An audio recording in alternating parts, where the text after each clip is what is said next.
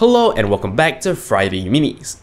Now, in rendering a 3D scene, there are quite a few problems we need to pay attention to, and today we'll be looking at one of them, and that is the concept of depth testing.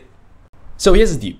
You have a 3D scene and you have a camera, and when you say render, basically what you want to do is you want to actually look at a scene from the point of view of the camera and turn it into an image. Now, there are of course multiple objects in a scene, and depending on where your camera is, certain objects will occlude other objects. This happens when one object comes in front of another, and while it sounds simple, as it turns out to actually implement this, we need to put in a little bit of additional thought. The reason for this is because objects are sent to the renderer at an arbitrary order. That is, you may already have drawn an object very far forward in the foreground, and then you would have received the vertices for an object that is further behind. So what that means is you need to know that for what we already have, we cannot draw the new object into the scene, because this newer object is occluded by something that already exists.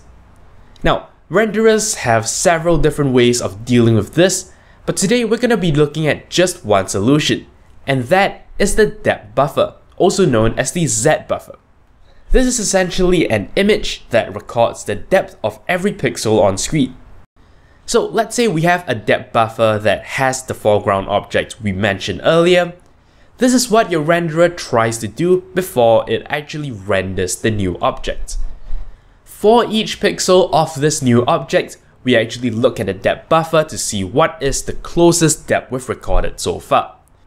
As you can see, this tells us very quickly that these pixels are fine, because the depth that was recorded here is actually infinity.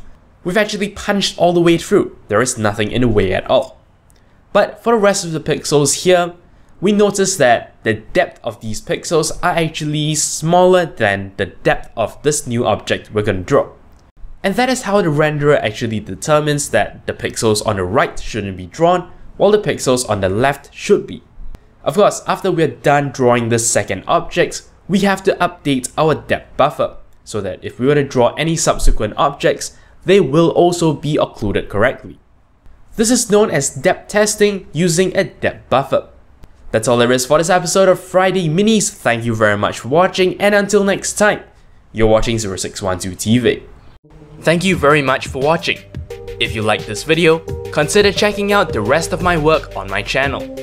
Alternatively, you may be interested in a playlist of all the other episodes of Friday Minis. If you'd like to show me some monetary support, I am on Patreon. You can find a link to my campaign in the video description. Of course, you can simply like this video or leave a comment. I'll be sure to respond as soon as I can. To keep in touch with my future uploads, do subscribe to this channel, and for even more updates, check out the official Twitter account for this channel at 0612TV.